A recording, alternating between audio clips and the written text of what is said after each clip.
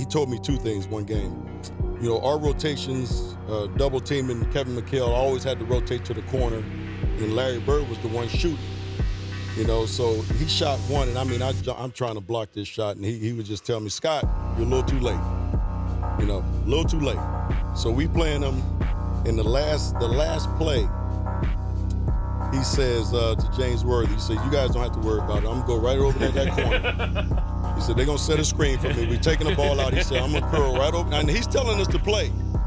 He's telling us to play before they even take it out. He said, I'm going to go right over to that corner, and I'm going to catch it, and I'm going to shoot it, and I'm going to tie the game or win the game, whatever the case may be.